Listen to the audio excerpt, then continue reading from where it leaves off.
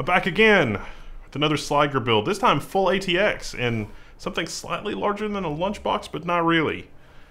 Be Steel, my beating heart.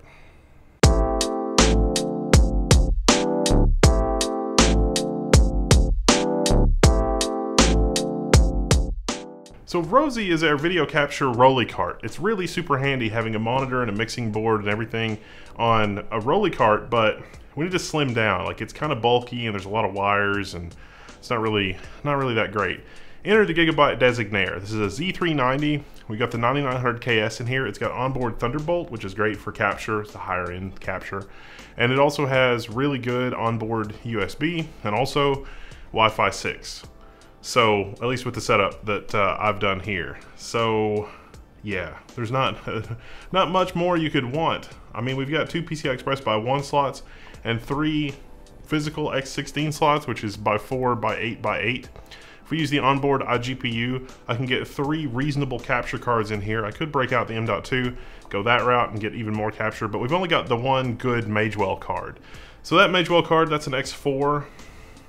Probably going to go in the bottom slot. We'll see how that performs. The DMI, chipset DMI, might be a little bit of an issue, but we also have the Epiphan 4K capture.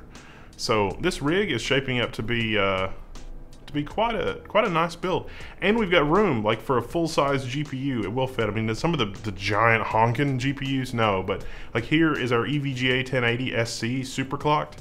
It's a pretty big card. We have like 5 millimeters of clearance, give or take, between our NZXT Kraken X62, you know, all-in-one closed-loop cooler, which is necessary for 5 gigahertz on 14 nanometer. I mean, let's be real, and you know, and the GPU. So, and one of the things that Sliger is known for is customization. So they've really put a lot of thought into how you can customize the case. So there's a pretty big cutout here over the motherboard.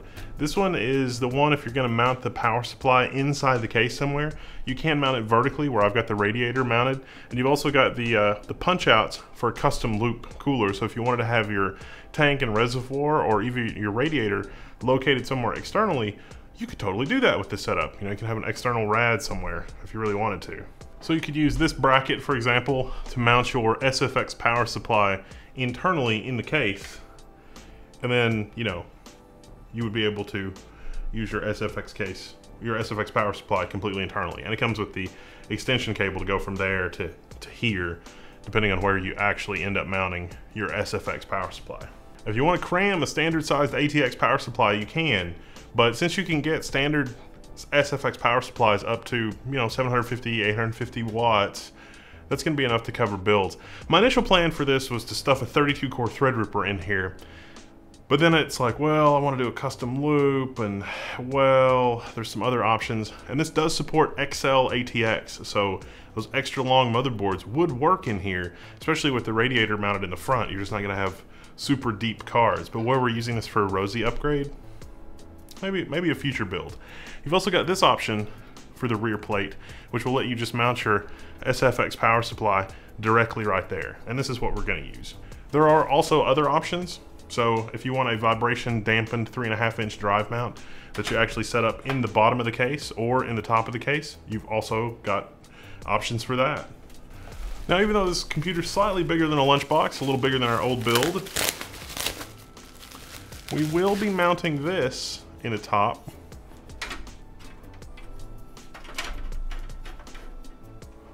Which will give us mount points for our handle. So yeah, have another handle on this machine in case we need it to be portable. Strictly speaking, you don't need a handle on Rosie, but you never know. With the top handle set up, there's not really enough room for a fan. I mean, if it was a slimline fan, maybe, but there's not really enough room. Now with this build, we've got a ton of room for activities. It's crazy how much room we have on the inside. I mean, check that out. If we're gonna put giant full-length cards in there, if I was gonna do a custom loop, really pretty much anything. I'm probably going to need to add a few more fans to this build, but I just want to do a quickie burn-in test with a SATA drive and see how that goes before I add the capture cards. Now don't worry, in terms of the rear I/O, these come with a full kit for full coverage at the rear. So you get steel, like you can't bend them, steel slide covers, and a cover here to make it a little easier to install your devices. So you really should check out the Sliger website. There's a ton of options, a ton of customizations. I mean, there's a million different possible combinations in a build like this. And yeah, we've got the perforated top with the fan and the option for the handle. I've got the handle right here. So we can install our handle and we're good to go. It's pretty awesome. Thanks Sliger for sending over the case. I was not expecting to like it as much as I do. Their website really doesn't do justice to how well built and how solid these cases are. I mean, it makes sense because, you know, I mean, that's some solid construction. You could kill a man with that side panel. But, you know, that is reflected in the cost, I think. So, you've got 1,000,001 options in terms of what you build. You know, there's drive sleds. You can add drive sleds, 3.5-inch drives. You can add another exhaust fan here at the top, assuming I can get the cables out of the way, and it's gonna have to be slimline. But, you know, dual gigabit, USB 3.0, USB 3.1, USB 3.1 Gen 2, plus onboard Wi-Fi, plus all of the other options.